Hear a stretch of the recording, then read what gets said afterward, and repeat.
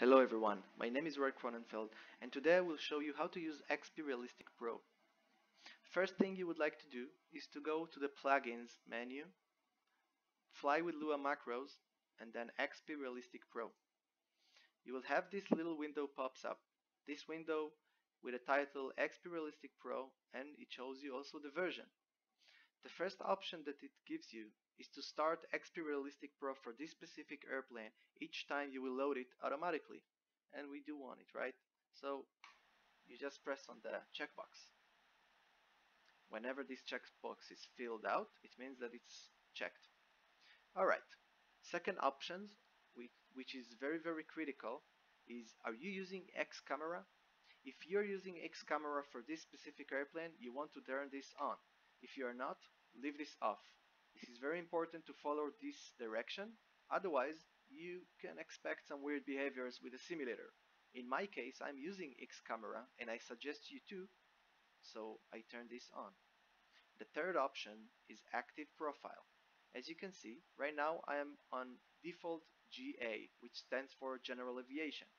XPRealistics come with two default profiles, one for general aviation and one for jets. As you can see, I scrolled and changed to default jets. Now, these default profiles are well thought and should be enough for you. However, if you would like to customize them specifically for an airplane, you can do so by pressing on the customize for some airplane. As you can see, I pressed it and I get a lot of options, and the active profile right now is Cessna 172, a one that was just created for this specific airplane. As you can see, the first section called Profile Actions, we have Reset and Delete. Reset will reset the settings of the profile to the default, and Delete will delete it permanently, which means that you will not be able to recover it. The other two sections are the interesting part of this profile. Now, profile immersions. What does it mean? Each profile consists of immersions. In this case, in this version, it consists of 22 different immersions, which you can actually scroll through here with your mouse scroller. Each immersion represents a scenario. For example, ground roll slow.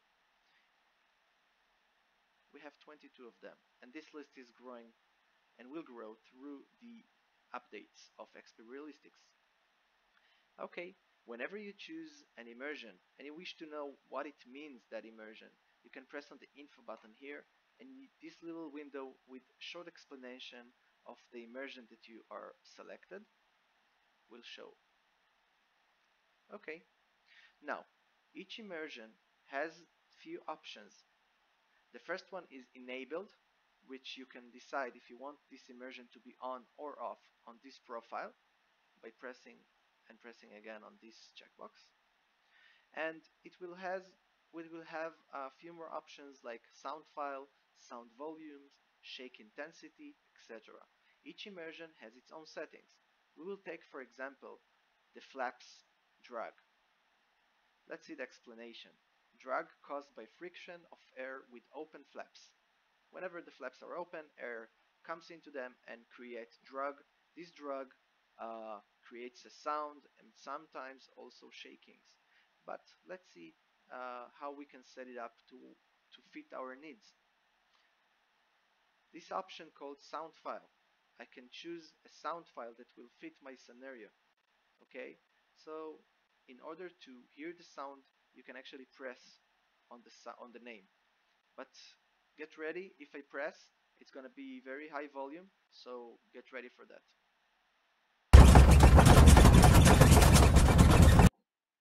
As you can see, I chose the squeaky rattle tree, and now I want to choose the bass rattle tree. Yeah, this one is a bit more suitable for flaps drag. I'm gonna choose this one. Now I want to set its volume. However, I cannot set its volume without hearing it, right? So you have two options. The first one is actually to fly and change these settings while you're with flaps on and flying fast. But this is not that convenient, isn't it? This is the reason I created this section called Immersion Simulation. Using the Immersion Simulation section, you will be able to simulate the immersion without flying. All you need to do is press the Start and Stop button and then input the factors. For example, flaps drag has two factors. One is flaps value and indicated airspeed. Why? Because the more airspeed, the more sound you will get. So right now I am choosing about 50 knots, and I'm going to start with flaps up, as you can see here. Using the mouse scroller, I can put and change the value towards full flaps.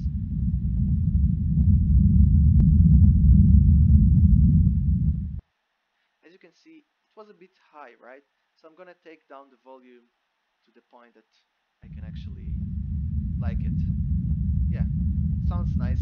Flaps are down, 50 knots, we get this sound. Now, don't forget, right now you hear it very strongly because this is the only sound that you hear. But once the engines are running, this is uh, not that loud. So what I suggest you to do is to do all these settings while you're with engine on and normal sound. Don't focus only on these sounds, otherwise the settings will not be valid once you start flying. You will figure out that you chose too low volumes and too low shakes. Let's take another example, and after that we will finish the video.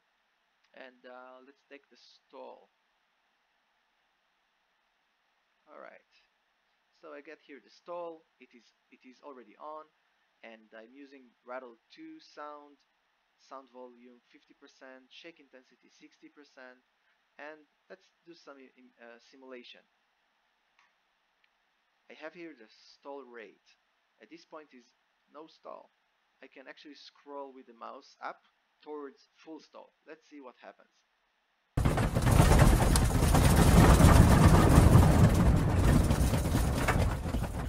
As you can see, I can actually change the sound volume while it's being simulated. That way I will know what is the best sound volume. I think I would like it like this. I'm not sure if you will be able to see it in the video, but the cockpit is shaking. I want to shake a bit more, so I'm going to turn on the shake intensity.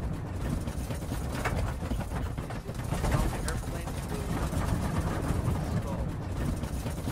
Good enough. Next immersion. And that way you will go over the immersions and set it up according to your airplane. And once you're done, you can just close this window. If you don't want this to work next time for you automatically, you can just press here and turn it on manually later. But we do want it automatically most of the time, so I'm going to leave this one on.